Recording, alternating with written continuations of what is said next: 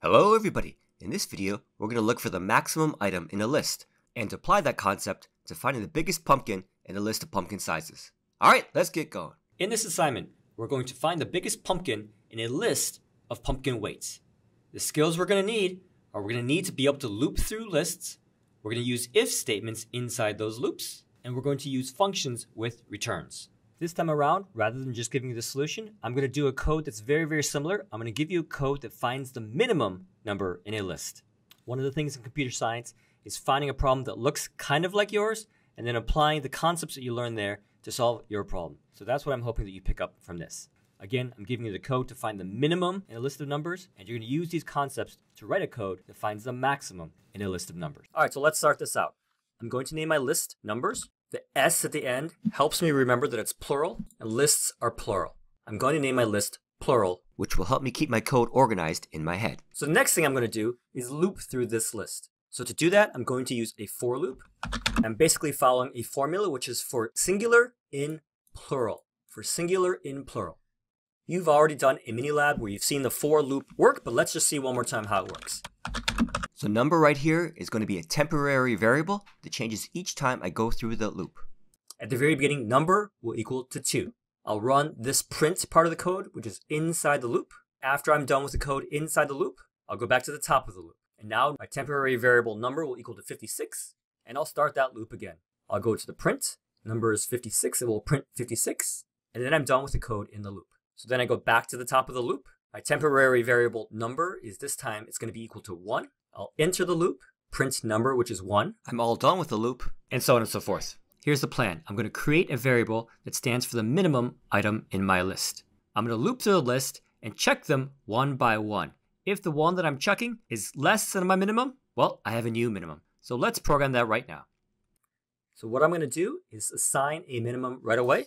So I'll say minimum is equal to 9999999999999. And you may ask, Dr. Wu, why are you doing that? And here's why. I'm going to set my minimum to something really high at the beginning. And as I step through the list, my first one I'm checking is 2. That's going to be less than the minimum. Now we'll have found my new minimum.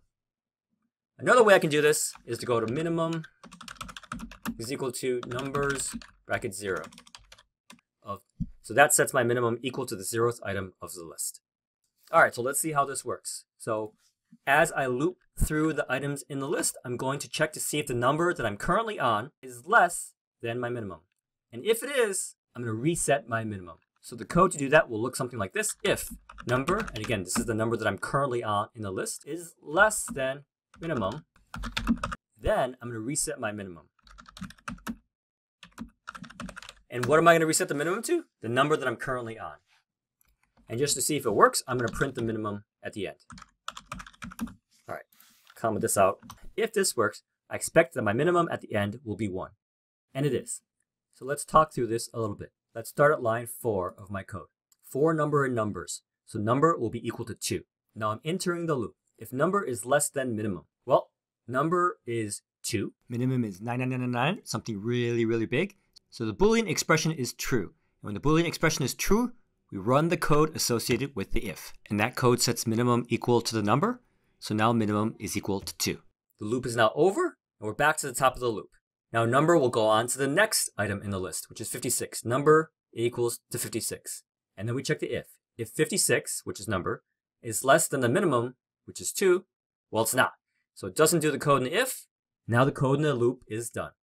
So it goes back to the top of the loop for number and numbers. Number is now equal to 1. If number is less than the minimum, so if 1 is less than 2, it is, then I'm resetting the minimum. So the minimum is now equal to 1. So basically it repeats just like this until I loop over the other items in the list. At the end, minimum is equal to 1. Now you don't have to do it this way. You can use a built-in function, min, just like print or input. Those are built-in functions. And that could do it for you in one line. And you'll see it gives the same result, but we're asking you to do it by looping through the list manually. Now what would I do if I wanted to put this inside a function? Well, I might do something like this. First, I'll make my function. So remember, a function is def, function name. So min item, I'll call it. Parentheses, colon. Inside the parentheses go my parameters. And in this case, I just want one parameter, which is the list of numbers. I will call this parameter p_numbers. I'll copy all of this stuff into the function. Everywhere I have the variable numbers, I'll need to change that to p numbers. If I don't do that, I can get some hard to debug errors. So I'm going to be sure to name my function variables differently from how they're named outside the function. Finally, I need to call my function. If you're a beginner, then I recommend when you see a function with a return, call it as if you call input or as if you call length. So I'm going to do variable is equal to the function, the parentheses. Then I see that this has a parameter, which means that this has to have an argument. And now I can use this variable. And as you see, it gives me 1, which is the same as before. I can change the numbers around. And you can see it still works, even though I've given it different numbers. All right, so the problem we're asking you to do is actually not a minimum item. It's a maximum item. And so the trick for you is to recognize what's the same and what's different. So what might that be?